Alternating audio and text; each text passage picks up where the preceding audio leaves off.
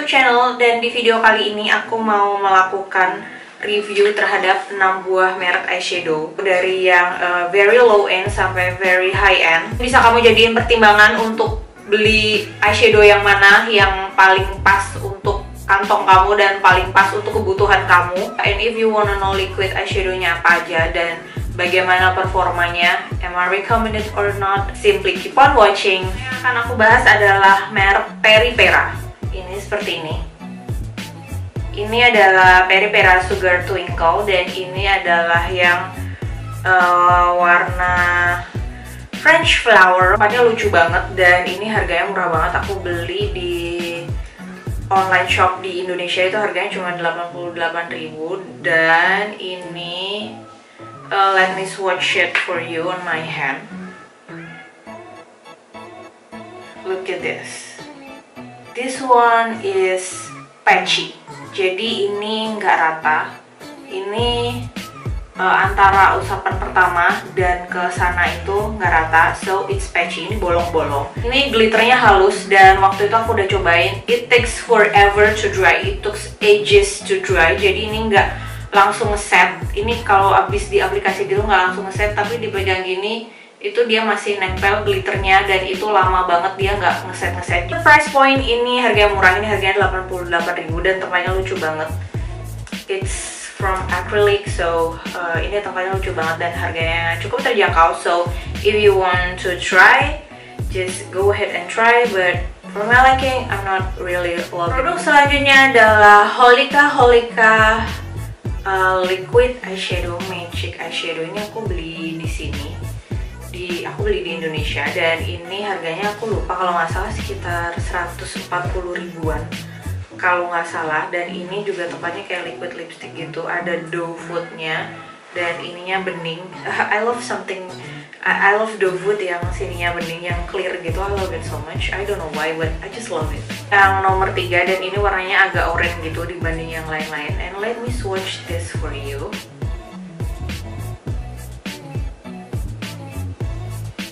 For the consistency, ini nggak patchy. Ini full rata semua dari sini sampai sini, nggak bolong-bolong. Ini nggak patchy sama sekali. Dan ini sangatlah berkilau, dan ini glitternya juga hampir mirip sama Stila, but ini partikelnya lebih kecil. So if this glitter particle is bigger than this, ini udah mirip banget sama Stila. Dan ini juga cepet ngeset, ini cepet kering, ini nggak took forever, nggak took ages to dry. So if you want to try this, just go ahead and try. I love this liquid glitter eyeshadow. Selanjutnya adalah Colourpop yang Supernova Shadow. I've been loving this for a very long time since it launched, sekitar setahun yang lalu. Ini warnanya banyak banget dan variatif, dan harganya cuma 120.000, lebih murah daripada si Holika ini. Dan ini juga nggak patchy, ini yang udah sering banget aku pakai, dan ini sama sekali nggak patchy. Jadi kalau misalnya di apply gini, dia langsung rata dari sini sampai sini, dia nggak bolong-bolong, sama sekali nggak bolong-bolong. Jadi between this and this is almost the same, nggak bolong-bolong, nggak patchy, dan begitu di aplikasi langsung seret gitu, langsung ngeset. Dan ini juga cepet banget ngesetnya. Ini juga contain many color of glitters. Ini ada hint of purple and pinknya juga. Ini warna rose gold gitu. Ini yang warna UF. Selanjutnya yang akan aku swatch dan juga review, aku mau membandingin sama the best glitter eyeshadow, liquid glitter eyeshadow in the world is Vocalour. Ini harganya murah banget, cuma 40 ribuan, dan warnanya banyak banget. Ada 15 warna kalau nggak salah. Dan ini warna ini adalah warna yang nomor 8, bronze. Okay, let me swatch it for you. Ini juga nggak patchy. Ini langsung ngeset. Ini fully set dari sini sampai sini. Dia nggak bolong-bolong. Dia tidak contain many colors of glitter. It means it's just liquid eyeshadow, regular liquid eyeshadow. Ada glitternya tapi sedikit banget, dan ini sticky as hell. Jadi kalau misalnya kamu apply di mata gitu, merem dulu for like 30 seconds and then you can open your eyes. Kalau misalnya kamu abis apply terus kamu langsung melek, dia akan nempel di mata sini sama mata yang bagian atas itu akan nempel dan itu akan pecah. Liquid glitter eyeshadow selanjutnya yang akan aku review dan juga swatch adalah Kara Beauty. Ini tempatnya mirip banget sama Stila, very similar to Stila, but this one is very cheap. Ini aku beli kalau nggak salah harganya 75.000 di Shopee. Ini aku punya dua warna dan ini formulanya itu berbeda.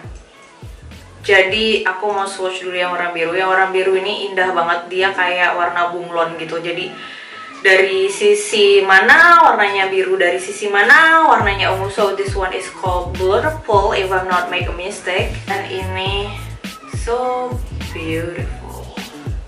Look at this. This is so beautiful. This is holographic. Ini benar-benar dari sebelah sini warnanya ungu dan dari sebelah sini warnanya biru. So terkadang ini warnanya biru dan terkadang warnanya ungu.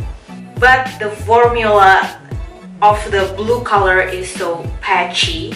Ini patchy banget dan bolong-bolong. Jadi kalau misalnya aku pakai ini tuh cuma sebagai top glitter gitu. Jadi aku pakai di tangan terus ambil terus di tap dikit gitu. Dan ini warna hitamnya. Ini warna hitamnya formulanya jauh banget sama yang warna biru. Ini yang warna hitam itu dia sama sekali nggak patchy. Ini bagus banget. Dan dia cepet kering, tapi yang warna hitam ini glitternya super gede. It's very big like crazy. Jadi emang bener-bener kelihatan you use glitter on your eyes. So chunky, glitternya chunky. Yang akan aku mau swatch dan juga review adalah Stila. Ini yang warna Kitten Karma, the legendary pioneer of the glitter liquid eyeshadow. Ini very gorgeous. This one is very pretty. And look at this, this is not patchy. Ini langsung merata dari sini ke sini. Itu glitternya indah banget. Ini so sparkly and so shiny. And this one is set very fast. This one is dry very fast. Jadi kalau misalnya kamu mau ngeblend eyeshadownya atau kamu mau pakai sebagai top glitter, just make sure to be quick because this one is really quick to set. I love this. This is the best of from all of them. For the price point, this one is very expensive, but you will love this. Dan kamu nggak rugi kalau misalnya beli ini karena ini emang seindah itu dan emang bener-bener indah banget. Karena aku jarang banget, kayaknya aku belum pernah pakai show you the Kara Beauty, the performance of Kara Beauty. Jadi aku mau demo pakai si Kara Beauty ini. So I'm going to do a demo with this Kara Beauty. For the eyeshadow, I'm going to use this Anastasia Beverly Hills Soft Glam Palette. Ini aku mau ambil yang warna burnt orange sebagai warna transisi. Pakai brush yang lebih kecil, aku mau campur warna rustic sama cypress amber, dipakai di crease bagian dalam lagi.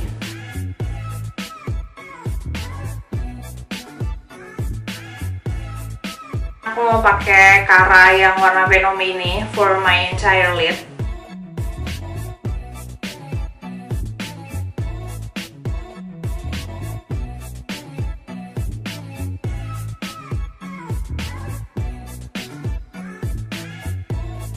For the outer, I'll be using this black color right here called Noir. Aku mau pakai warna Noir lagi at the lower lash line. Dan ambil warna gold yang di sebelah sini, warnanya bronze. I put it on the inner side of the lower lash line. I'm going to wear false lashes and I'll be right back to you. Karena ini udah hitam semua, jadi nggak membutuhkan eyeliner, cukup bulu mata palsu, and I'll be right back to you. Okay, so here's the final look. I'm sure you never heard of Kara Beauty before, so that's why I do the demo using the Kara Beauty eyeshadow. This one is a hidden gem. This one is very beautiful. I love this eyeshadow so much. It dries very fast.